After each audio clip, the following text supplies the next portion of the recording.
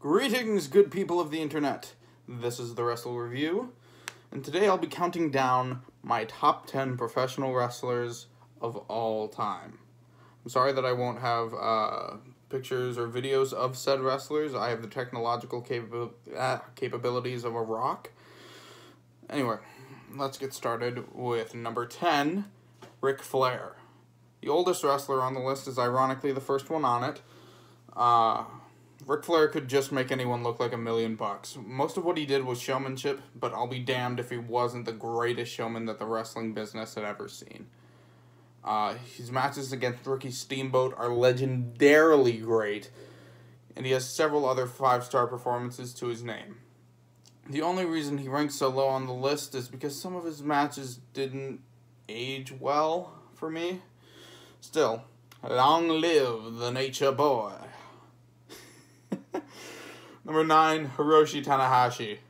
The Ace is arguably the most consistent, high-quality match wrestler of all time. I contradict myself later, but shh. He's technically sound, psychologically brilliant, and could high-fly with the best of them in his heyday. He has more 5-star matches than I'd care to count, and if we even went down to just 4.5-star matches, we'd literally be here all day. But, yeah, just briefly, some of my favorites include the Okada series of matches, the Wrestle Kingdom main event with Kenny Omega, and the G1 final against Kota Ibushi. Those are just some of my personal favorites. Let's see. Moving on to number 8, it's Kurt Angle. Kurt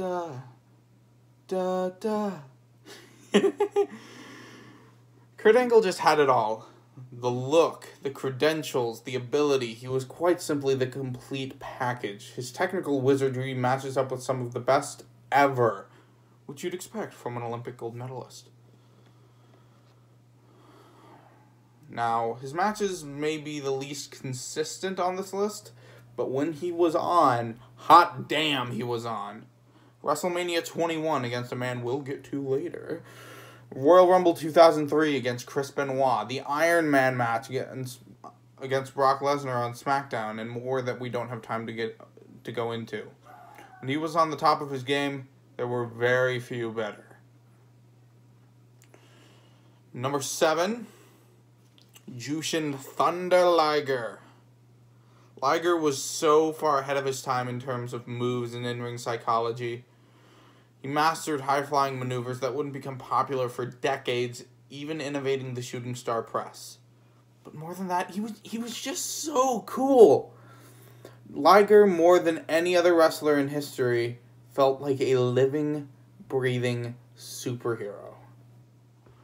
With the coolest mask in wrestling history and his in-ring genius, he's got to be on the list. Number 6, Stone Cold Steve Austin.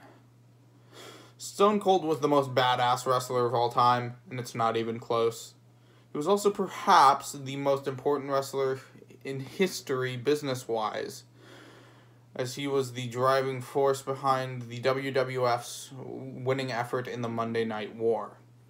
Like Kurt Angle, some of his matches were inconsistent, but the higher end of the spectrum? Holy cow.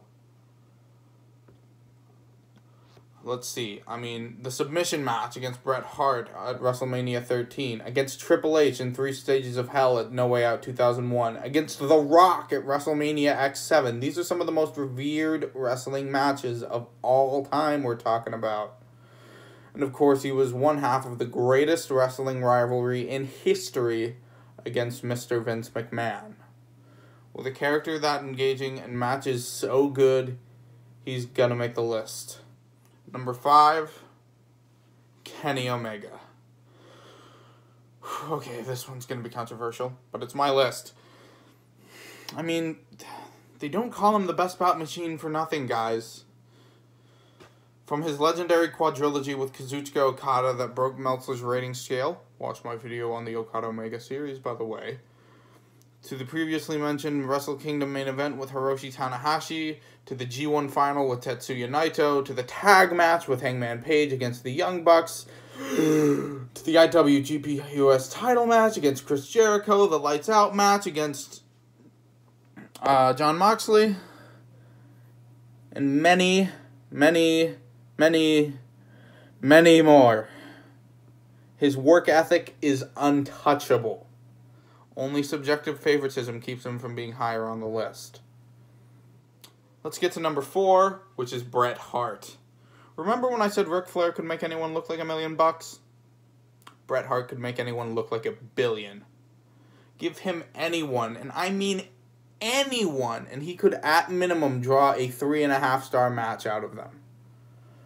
Give him the right opponent, and he'll put on a top 10 match of all time. Bret Hart was the best technician in the world for so long until our next entry came along and took his spot. He wasn't the best promo in the world, but man, he made up for it with what he could do in the ring. His best works include the aforementioned submission match with Steve Austin at WrestleMania 13, against his brother Owen at WrestleMania 10 and at SummerSlam 1994, against the British Bulldog at SummerSlam 1992, and so many more. Number 3 is Bryan Danielson. Danielson, or as I knew him for most of my wrestling fandom, Daniel Bryan, was Bret Hart 2.0. There has never been a technical wrestler like Bryan Danielson, and there probably never will be again. He has so many excellent matches that I obviously won't be able to name them here.